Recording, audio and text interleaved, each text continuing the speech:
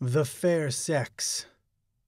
To someone from outer space, surely men would appear infinitely more worthy of admiration than women, for man has intelligence as well as beauty. Throughout the centuries, man's standards of values must have become sadly confused, otherwise women would never have been called the fair sex. The mere fact that they are so much less intelligent than men is enough to contradict such a conception. For a stupid person can never be thought of as beautiful unless judged on the purely physical level. But it should be emphasized that the fault lies with man himself, who valued women according to standards by which people and animals are on the same level. If he had not done so, women would hardly fit into the group Homo sapiens. A man needs a woman because, as we shall see, he needs something to which he may subject himself. But at the same time, he must retain his self-respect. This leads him to endow women with qualities which will justify his subjugation. As woman has never yet made any attempt to use her wits, he cannot call her intelligent, but he gets close to it by creating the concept of woman's intuition. So, in the absence of any other real qualities, he calls her beautiful. Aesthetic standards are necessarily subjective, and each aesthetic judgment one makes is an act of personal choice.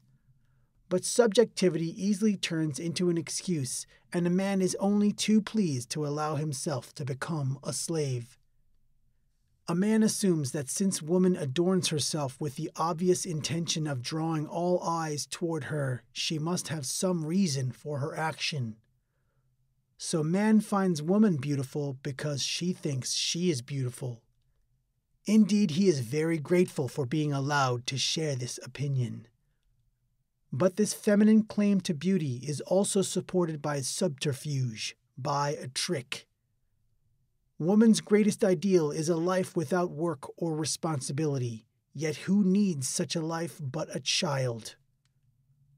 A child with appealing eyes, a funny little body with dimples and sweet layers of baby fat and clear, taut skin, that darling miniature of an adult.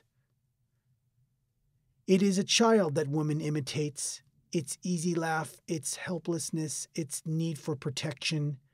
A child must be cared for, it cannot look after itself. And what species does not, by natural instinct, look after its offspring? It must, or the species will die out. With the aid of skillfully applied cosmetics, designed to preserve that precious baby look, with the aid of helpless, appealing babble and exclamations such as ooh and ah, to denote astonishment, surprise, and admiration, with inane little bursts of conversation, women have preserved this baby look for as long as possible, so as to make the world continue to believe in the darling, sweet little girl she once was, and she relies on the protective instinct in man to make him take care of her. As with everything a woman undertakes on her own initiative, this whole maneuver is as incredible as it is stupid. It is amazing, in fact, that it succeeds. It would appear very short-sighted to encourage such an ideal of beauty. For how can any woman hope to maintain it beyond the age of 25? Despite every trick of the cosmetics industry, despite magazine advice against thinking or laughing, both tend to create wrinkles, her actual age will inevitably show through in the end. And what on earth is a man to do with a grown-up face when he has been manipulated into considering only helpless, appealing little girls to be creatures of beauty? What is a man to do with a woman when the smooth curves have become flabby tires of flesh, the skin slack and pallid, when the childish tones have grown shrill, and the laughter sounds like neighing? What is to become of this shrew when her face no longer atones for her ceaseless inanities, and when the cries of ooh and ah begin to drive him out of his mind? This mummified child will never fire a man's erotic fantasy again. One might think her power broken at last. But no, she still manages to get her own way, and for two reasons. The first is obvious. She now has children who enable her to continue feigning helplessness. As for the second, there are simply not enough young women to go around. It is a safe bet that, given the choice, man would trade in his grown-up child wife for a younger model, but as the ratio between the sexes is roughly equal, not every man can have a younger woman. And as he has to have a wife of some sort, he prefers to keep the one he already possesses. This is easy to prove. Given the choice, a man will always choose a younger woman. Elizabeth Taylor and Marilyn Monroe were passé the moment their wrinkles could no longer be hidden by layers of makeup, and therefore when a man went to the cinema, he simply bought a ticket to see a younger star. Anyone who can afford it is not restricted in this respect to buying seats at cinemas. Financiers and show business tycoons make a habit of turning in their used wives for newer models.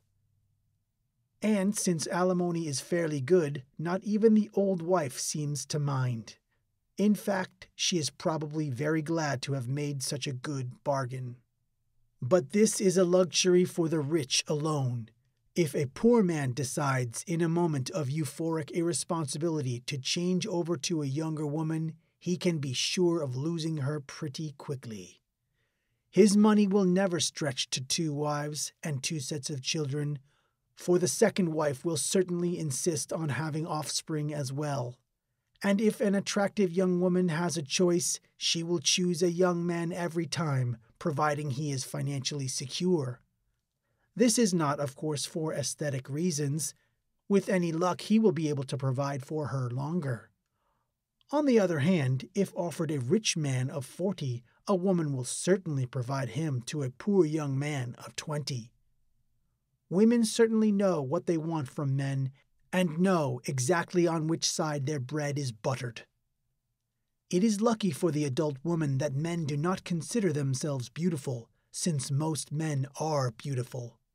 Their smooth bodies, kept trim by hard work, their strong shoulders, their muscular legs, their melodic voices, their warm human laughter, the intelligent expression of their faces, and their calibrated, meaningful movements overshadow those of women completely, even in a purely animal sense.